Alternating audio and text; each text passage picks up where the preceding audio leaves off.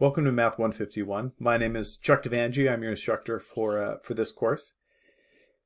And for this calc course, we are going to use WAMAP as our course shell, and we use it. It's very robust to use for math. It's a lot once you understand kind of its features. It's a lot better to use for a math class, I think, than like Canvas. So here is your view that you would be when you've probably already seen this. You've already found this video at least. But this is kind of the main page. This is the student view. And notice we can see out 2 weeks. That'll be typical. I'll release a week on the Wednesday 2 weeks before that week actually happens. So if you look at, I'm looking at student view right now. If you look at instructor view, you can see that I have the course laid out. And I do that to help you think about due dates as absolute last minute instead of when you should start working on it. I know that's a shift for a lot of students, but it's a good healthy one, particularly when you have a good sense of what's on the horizon. And it will help in this course a lot, because the longer you get to kind of stew on the material and think about it, the better you're going to understand it. I really believe that. So here's some sections. Announcements. You've probably already looked at this. I'll post in here at least weekly, just giving you a sense of what the week's going to be like, things we'll talk about, or maybe common mistakes I've been seeing in work, that sort of thing. So if I look at week 1, we're in week 1 right now. You've already been here because you're watching this video right now, the course intro video. List of things I want you to get done. Weeks are always laid out like this. So there may or may not be some notes here. There will be the sections out of the book we're going to talk about, and for each of these sections there's a lecture, me talking at you like this, and then there's some exercises out of the book that I think are good practice. And so this week you can see we do 2.1 and 2.2, and then there's a section that's quizzes and forums. That's where the forums and the quizzes for the week will be that you will need to get done. So let's shift back a little bit into resources. Resources in here. There's a forum. You can always ask questions here. So like, I didn't know how to do number 17. I'll answer them. People in the class will answer them as well. It's just a good kind of general questions place. And you can always message me there. You can get to that through the forums over here as well. The textbook that we're using is an open source textbook, so you shouldn't have to buy it unless you want a printed version. I have it downloaded here, and here's a link to it as well. We also have our syllabus and our course calendar here. I'm going to open up the syllabus and talk about it a little bit. So here is, typical stuff that's in a syllabus. A couple things I want to point out. We have these assessments, April 27th, May 25th, and the finals on June 15th. So these are exams and the final. So 2 exams and a final. There's a calendar. I'll talk about the calendar a little bit. This is not a self-paced course. There are due dates for things. So you know. One thing I do want to point out, this class ends at the final. That's when the class is over. And any work, including if you're going to use late passes, have to be submitted by 11:59 the day before the final exam. I won't accept late work after that. You do get late passes for work. You can't use them on forms, but you can use them on quizzes. Can't use them on exams and finals. This is a lot of grace, and if you find you're really falling behind, contact me and let's talk. But contact me early instead of later. Oh, by the way, if you send me an email asking like why you can't turn stuff in after the deadline or that you're surprised by it, I will remind you of this in the syllabus. Just that'll be my response, just so you know. So we have different categories. This is how the weights fall out for grades. The homework, the practice set that I give, it's not graded. It's not part of the assessment. It's very good to do that practice and get it down and feel good about it. You know, think about why you're taking the course.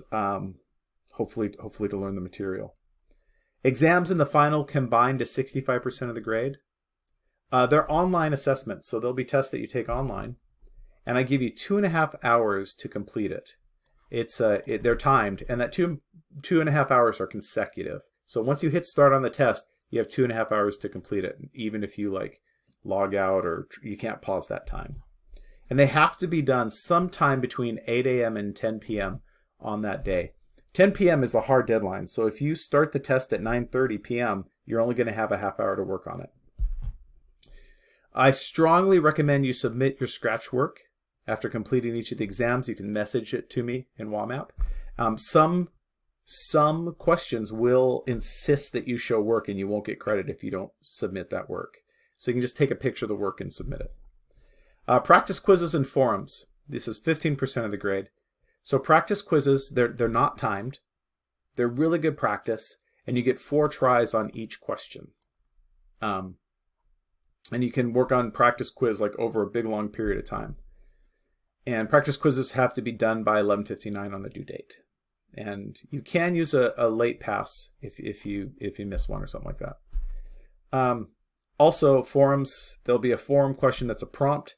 Please answer the prompt in the forum by the date, and then I ask you also to reply to at least one other student's post in the forum.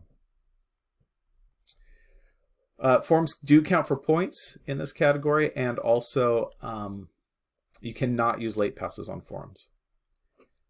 So you have these practice quizzes. You take them. And then at the end of the week, you're going to take a timed quiz. It's a 2-hour-long quiz. And the practice quiz, believe me when I say this, is really good preparation for the timed quiz. So you do the practice quizzes. You're feeling good on the material. You can do the timed quiz then. You have 2 hours to get it done. On time quizzes, you get 3 attempts on each question.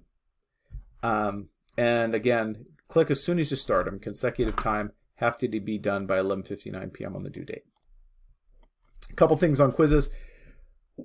Just default yourself to round into 3 decimal places unless it says otherwise. That's just good practice.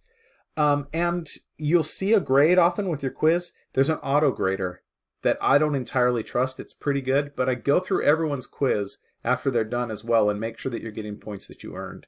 So if you're like almost certain that your answer is right, it could be that your answer is right and the auto grader isn't recognizing it for some reason. That happens. I will give you the points on that. Just feel free to message me, or if you just want to wait a day or two, give me a chance to take a peek at it and then message me if I haven't addressed it. But I don't mind you messaging me right away about that.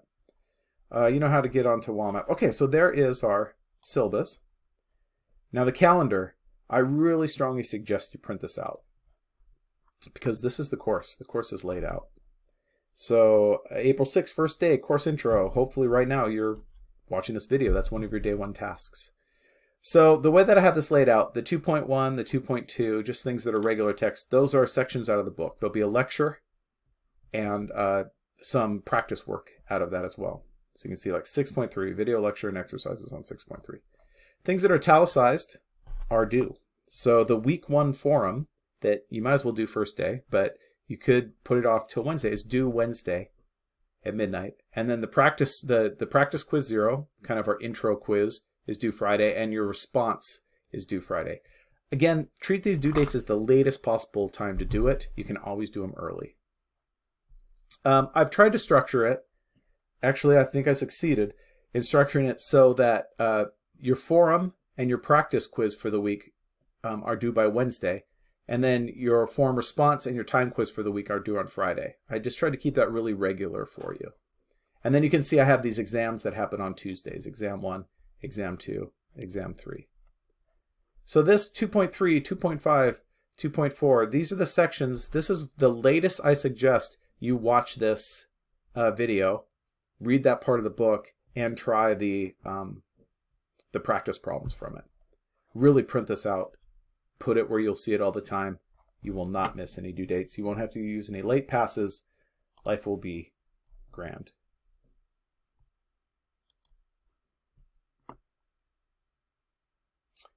Messages. If you want to message me through WAMAP is the best, most efficient way to do it. So you can decide to send a new message. There'll be a list in here. You can see I have my little dummy account of myself. So I'm going to send myself a mail. Hey, need help? And here's what I like about this. I can say, I noticed, I don't know why I'm writing here, blah, blah, blah. What I like about this is I can insert some math in here. See how it says add new math symbols. If I choose this add new math, this comes up. And watch if I write like 5 plus x, the quantity squared, divided by y to the third. If I kind of arrow out of there, it actually displays it like it formats it so it's actually in math text. This is a great way we can have a math conversation back and forth. One of the reasons why I really enjoy this program. You can get it from clicking at that, and actually this this symbol, this little tick mark, is at least on my keyboard, like just to the left of 1. You can just hit it and just start typing inside it, and it'll math it up for you. So do that. I'm going to send this message to this kid, see what he says. And also forums, you can get to the forums through here as well. So forums, 2 places, inside the week, in quizzes and forums, or from forum. And if you were really ambitious, you get week 1 done, you start looking at week 2, and you can see there's looks like there's 3 lectures week 2, and there's some quizzes and forums to get taken care of as well. All right, hey, welcome to class. I'm looking forward to working with y'all. Really, my job is to help you understand the content. So message me with questions. Let me know if we need to meet and talk. We can organize small group meetings via Zoom or something like that. And don't hesitate ever to ask me questions. All right, I'm looking forward to a good quarter.